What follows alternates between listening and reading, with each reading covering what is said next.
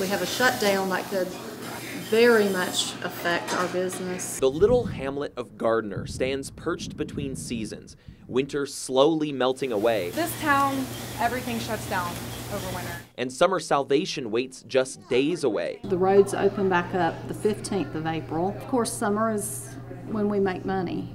Yellowstone officials are saying they cannot comment on the effects Friday's looming federal shutdown would have on the park.